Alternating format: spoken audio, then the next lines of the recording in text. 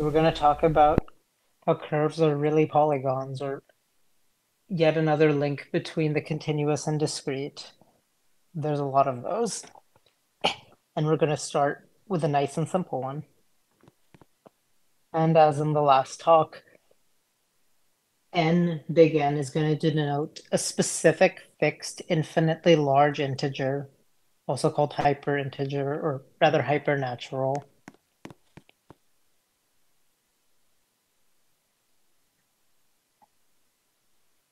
Which has the property of being unlimited, larger than 1, 2, 3, and any standard number. And epsilon is its reciprocal. For the whole talk, they will denote that specific infinite number to denote that it really is kind of arbitrary.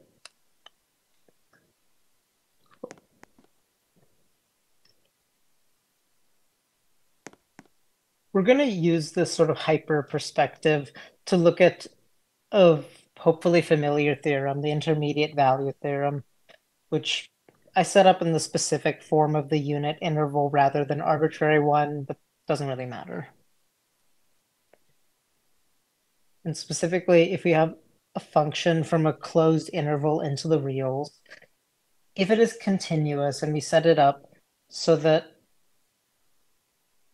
its left endpoint, f of 0, is below 0, and its right endpoint, f of 1, is greater than 0, then at some point there must be some point C where f is equal to 0. But we're going to do this in kind of a wild way, radically elementary way. Specifically, we're going to map everything over into the non-standard domain. And then we're going to take the entire interval, the unit interval, and discretize it. Specifically, look at the bottom left where the numbers 0 and 1 are written on a green line with lots of tick marks on it. The idea is that we can cut this interval into n pieces. And because n is some fixed infinite integer, and I had already given a name to its reciprocal, which is the length of each piece, epsilon.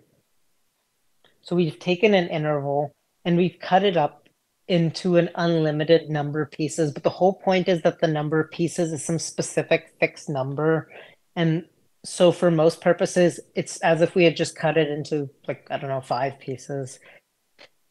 In that it's just as easy to manipulate with symbols, but it can perfectly describe a whole interval and not just some finite set. And most importantly, this gives us a last piece for things, by which I mean you can now give a definite answer to questions like, at least in principle, of questions like, okay, when is the last time in this discretization where the function was less than 0 or greater than 1 or really any real value? It lets you keep track of something that would be impossible to keep track of in just the standard real numbers. And we're going to do this by marching through the values of f1 epsilon at a time. By hypothesis, f of 0 is some value less than 0, and because 0 is a standard number, its image is also some standard number. Then we march forward by 1 epsilon, and we look at f of epsilon.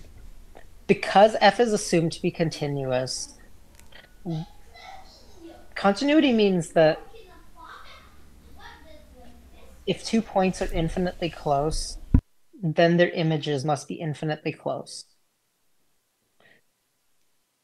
The idea being that continuity cannot pull apart points that are close by.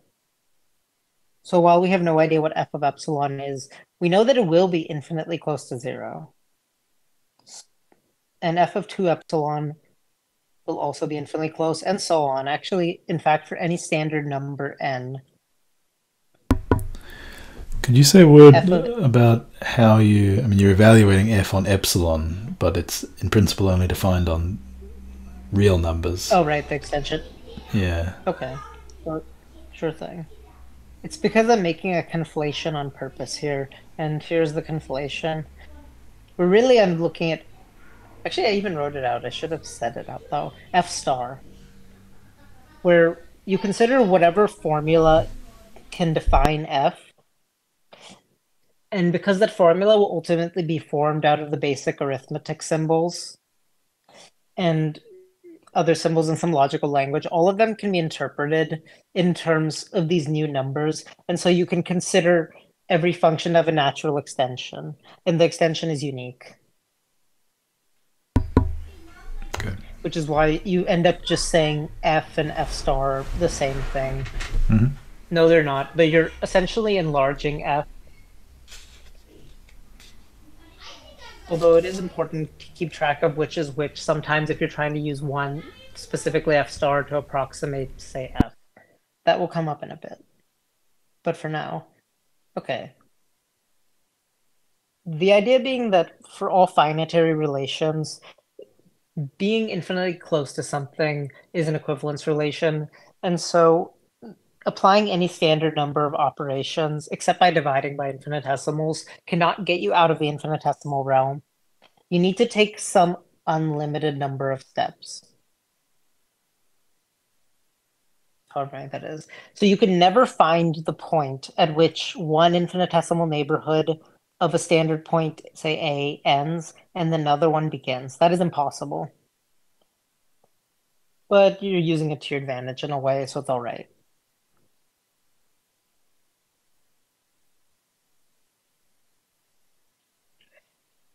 So this will keep marching up to, say, f of, what is that? Big N minus 1 epsilon, and finally f of n epsilon, which is just 1. And then there's this unbounded middle bit of an unlimited number of pieces. Nonetheless, each piece has some definite value, and so there are, quote, finitely many of them, where the word finite is doing a lot of heavy lifting, like a lot. And so you could say there's some last time where the function was less than 0. There is, because the function is less than 0. It started out less than 0 by assumption. And it's not 0 at the end, it's f of 1, which is given to be strictly greater than 0.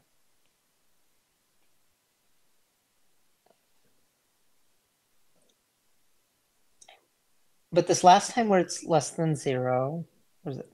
We call it h. And now this is the piece we want. This is the point that will be at 0.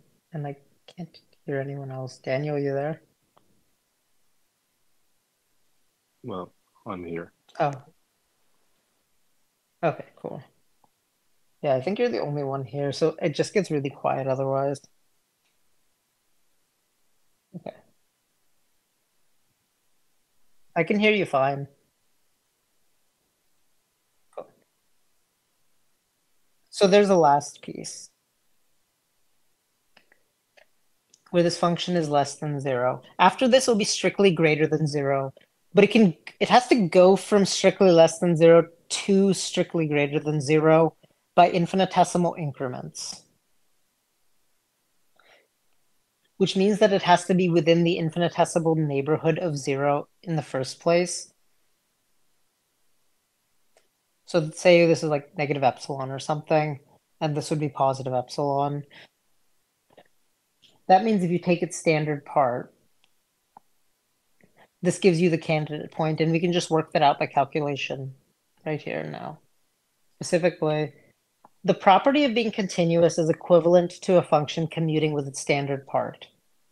The c we wanted is given to be the standard part of this thing, so we just plug it in.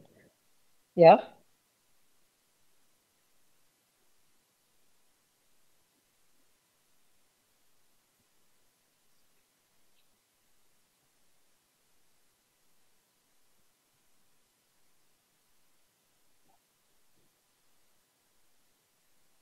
Yes. Actually, no. F star of ST, because the standard part will take every, yeah, there. Thanks. As you can see, playing, yeah, sure.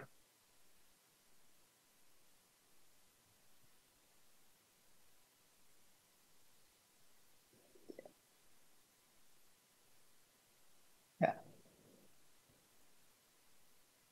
At least to no, to regular continuity, actually, yeah.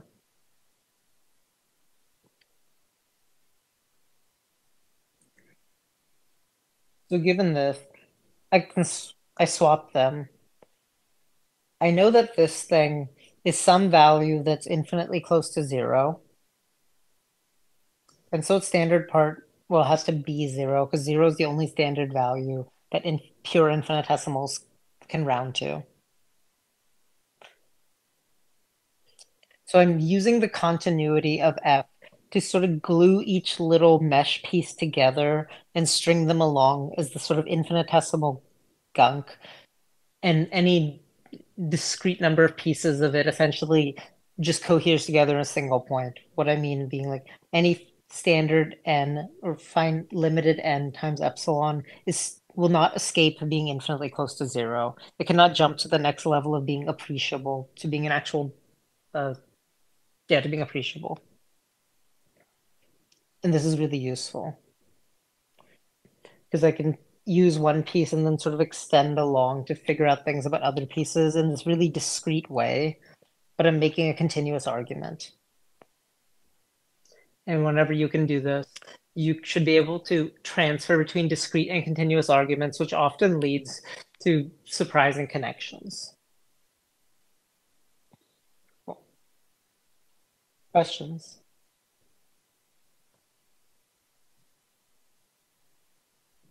Yeah.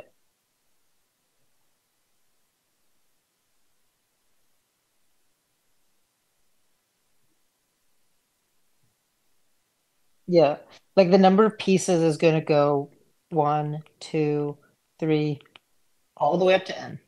It's just that n is unlimited, but it will go all the way up there. It's infinitely big, and yet still. The next slide might clarify this a little bit, because this idea of the last part is, I would say, we're the unique part of all of this.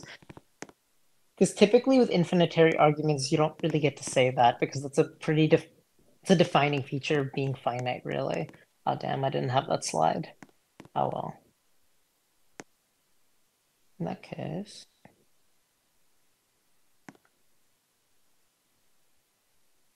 it's a little personal board after all. Oh,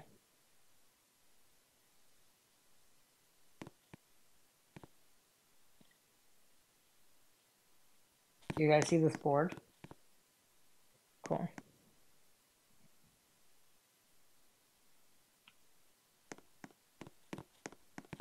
Okay. Bugger me.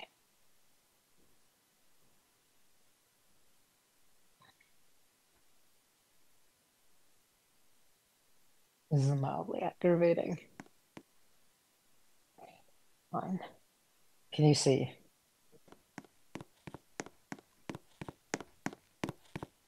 All right then. The big idea at work here is essentially compactification. The idea that making something bigger can make it smaller in a useful sense. Like, let's start simple. Just compactifying an open interval into a closed one. Even though it has strictly more points, like, okay, fine, not strictly more in cardinality. You've added points, but nonetheless, the object has become somewhat simpler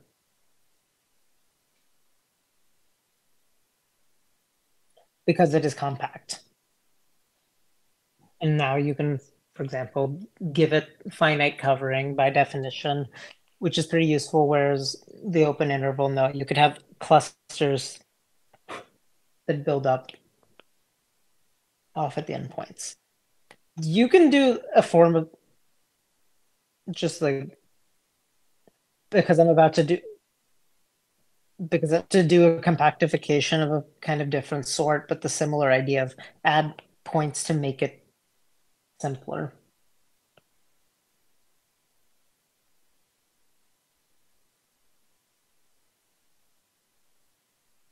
I'll just look at the positive half of the line.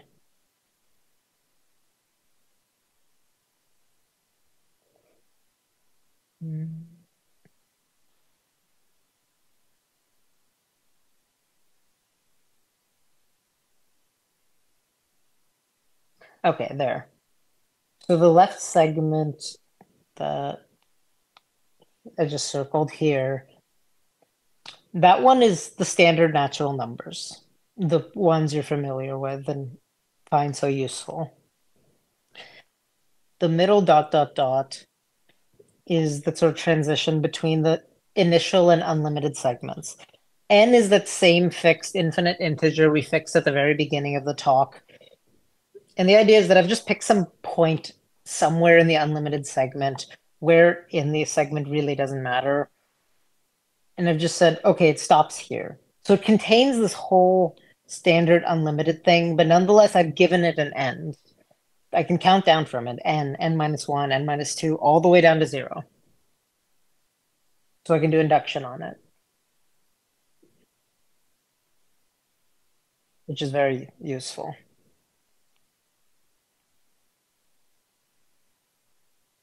It essentially gives another way of thinking about infinity, but that's a whole rabbit hole for another time.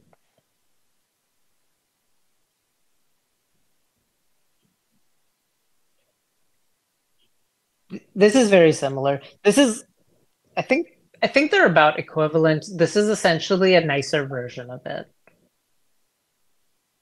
since it just lets you use your intuitions about numbers, which tend to be pretty well developed in, well, really anybody. Okay. We're going to now use this to illustrate part of the Jordan curve theorem. I'd hoped to do the whole theorem, but it turned out that was too ambitious. But that's all right, because the part we're going to illustrate is still pretty wild. The Jordan curve theorem. Given some curve C, which for the moment I'll just draw like this, but as we'll see, these are not the problematic curves for proving the statement. It's an injective function from a circle, the unit interval mod 1. So you identify the endpoints, which is equivalent to this condition that C of 0 be equal to C of 1. And simple means that it has no self-intersections, no loops.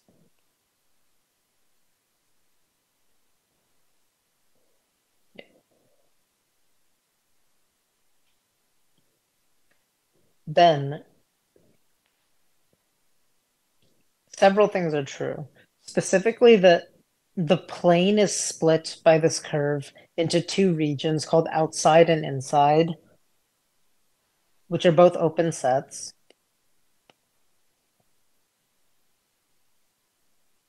Outside is unbounded as well, as you hope it was. Open, unbounded. It is path connected, but not simply connected because, well, inside is the whole and outside. Open, unbounded, path connected. Oh, and inside. Also open, however, it is bounded. And it is simply path connected.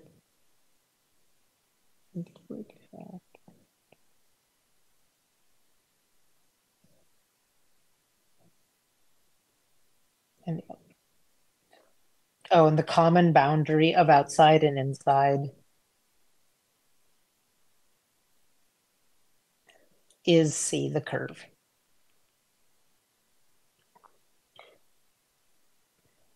Proving this theorem is famously long, and the proofs I know of are over 100 pages. Now, since putting this together, I've seen slicker proofs. There's even one that's just a page long, but it requires a bunch of machinery up front, like the Brouwer fixed point theorem.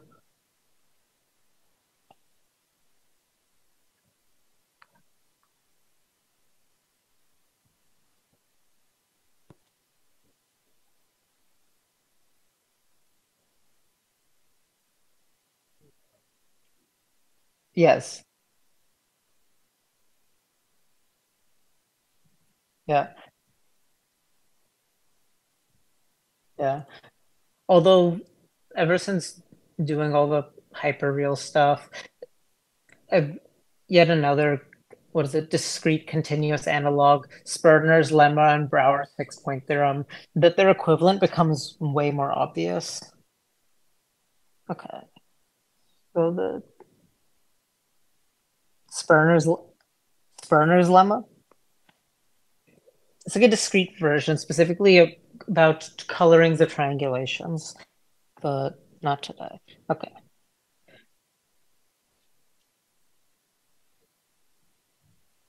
All right. Okay. Our plan, of which we're going to be doing the first one. I'll show what the last one looks like, just the picture, because it's really bizarre to think about and really cool, but I will not have time for it. Most of this will be in the first one in particular, showing that we can remove self-intersections in the approximation. All right.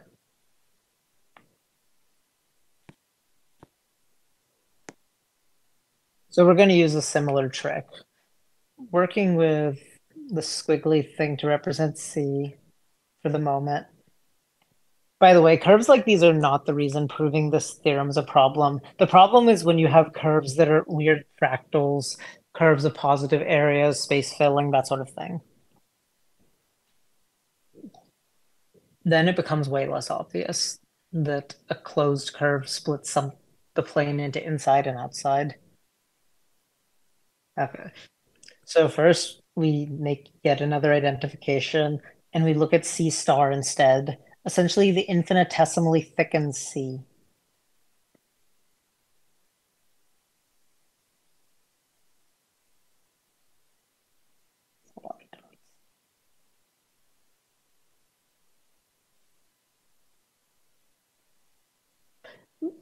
Whatever, since C is the image of some function, specifically a parameterization, because it's supposed to map a circle. Okay, so it's defined by some formula. It's because it's a function, it's definable in whatever the underlying language is. And so if you take that underlying formula and you extend all the underlying operations, you will get the extension of the function C, which itself has some graph, which you can embed inside of R2 star.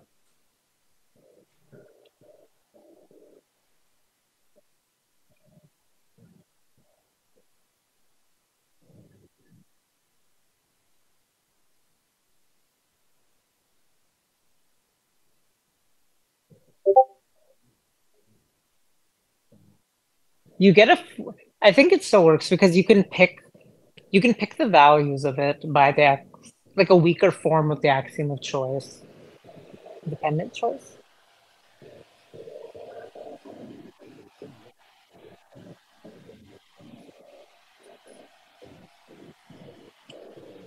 Yes, yes, always. Yeah. And now considering this sort of thickened outer curve will prove to be pretty useful. For one, we can do this similar trick we did with the intermediate value theorem, but now in a circle, and justifying the title of the talk of curves or polygons actually. Of all those tiny dots I drew, okay, we take a circle, we mesh it infinitesimally to pieces, exactly n pieces as before, each of length epsilon, and then we look at the image of C star. at all of them.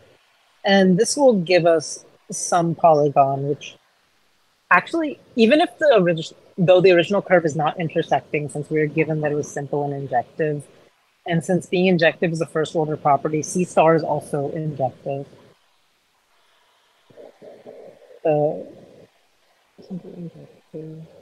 right, the approximating polygon or hyperpolygon, or polygon with a hyperfinite number of sides, where the side lengths are all infinitesimals,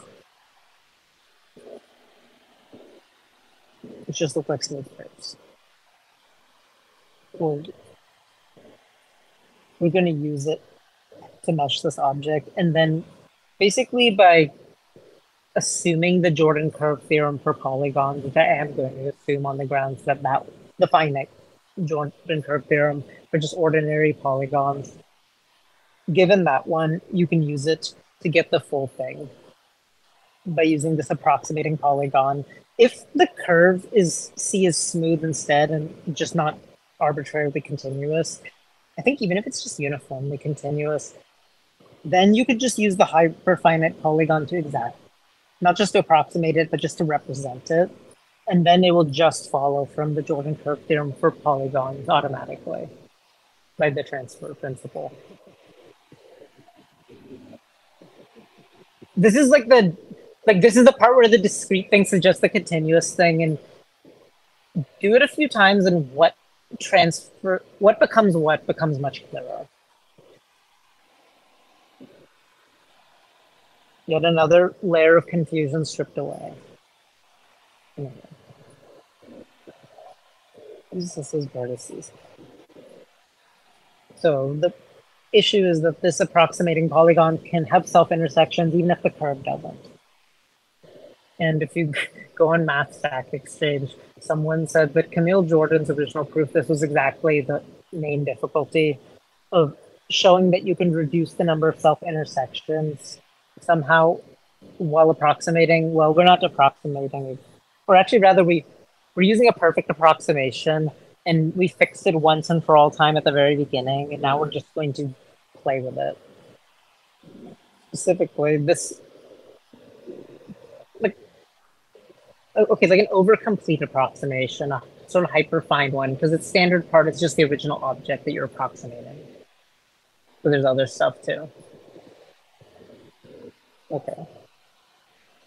Here's the thing, that if we want to remove the loops, but because the number of pieces is finite, we can just count down. And here's an example. Okay, say I have these vertices, let's say A plus 1, A plus 1 denoting the numbering of the vertices. At this point, this problem can be treated basically like a graph problem, which is why I'm not even bothering to write like C of A plus 1. I'm just really all I'm concerned about is sort of combinatorial ordering and their distances from each other. That's it. A plus 1, B plus 1, oriented this way.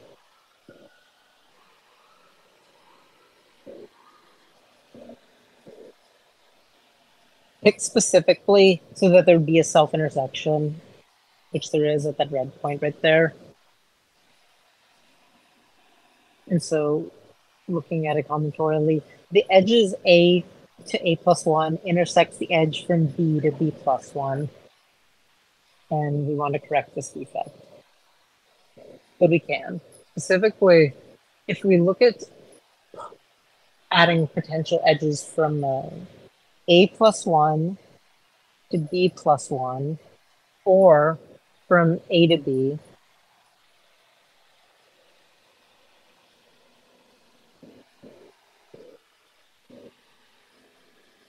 the shorter one of these two can never be longer than the paths B plus 1 and A plus 1 by the triangle inequality.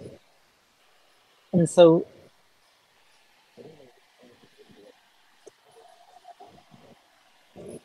don't care. Because here's the thing, I have a sort of insulation Like, okay, say that's C, like actual C, not just the star. And this like points around it is supposed to be this its monad star, infinitesimal neighborhood, etc. It's like there's an epsilon bubble protecting me from any standard point, aka this epsilon calculation overflows and becomes appreciable. As long as I can stay stuck to or infinitely close to this curve, it doesn't really matter if I'm inside or outside it because I'm closer to it than to anything else and uniquely associated with it, which is also quite useful because not having to care about whether you're inside or outside, at least at the beginning, is pretty damn handy. So, so I can just take the shorter one of these two, which is in this case from a+1 to b+1. And I can just delete the vertices, sorry, the edges that originally connected that. So that would be that one's gone and that one's gone.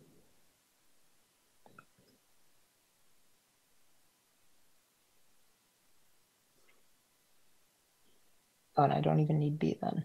I can just delete it as well.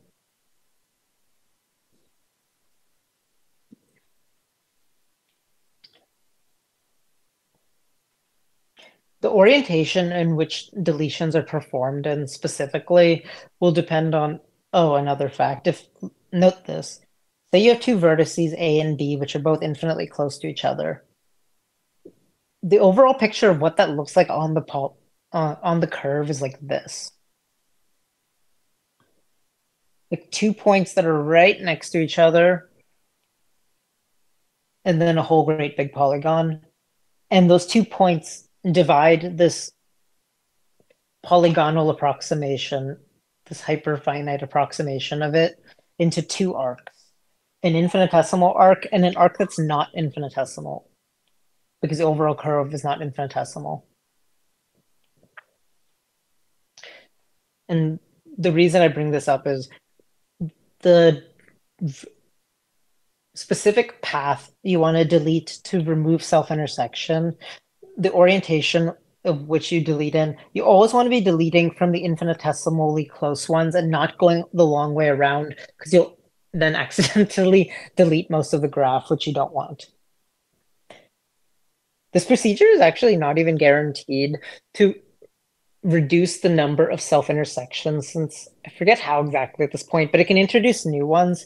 But the thing is that it is guaranteed to converge because you can just keep doing it because the number of pieces is finite, where finite is hyperfinite.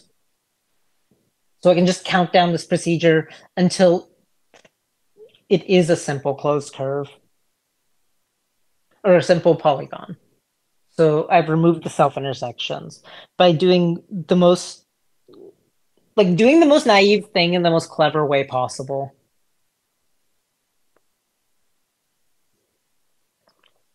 And this takes up many more pages in the core of the proof. There's another bit I wanted to show. This one I did not get to, but I want to just highlight what a strange picture it is. Specifically, claim 4. The way to do this is that, okay, yeah, like what is it? Like the world's ultimate Lego or Tinker Toy grid. Man, your son would love these things. Yeah. So yeah, it's a polygon that colors this whole thing in, but it never intersects itself. And it also never touches the boundary. It's bounded away from it. It's just in the interior. And so that's how you can use it to prove that the inside is path connected and simply connected, because from any points A and B, there's always a path. And because you can sort of rasterize the whole thing by epsilon. Oh, what's the word for it? You skin the whole thing. You take epsilon layers and you add a curve and And because each layer will shave it down by an epsilon factor. And so you'll get all the way to the middle, and that's how you prove it's contractible and therefore simply connected. But you're also doing that in the most naive, yeah, also doing it in the most naive but clever way possible. You just do the obvious thing of just look at it one at a time, just shave it.